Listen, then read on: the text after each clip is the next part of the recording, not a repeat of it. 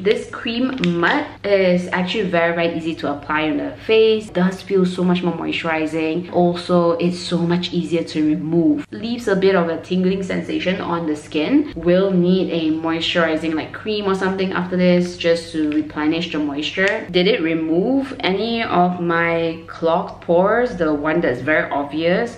Not really. I feel like it didn't remove anything at all. I feel like I still have the same amount of like clogged pores from here.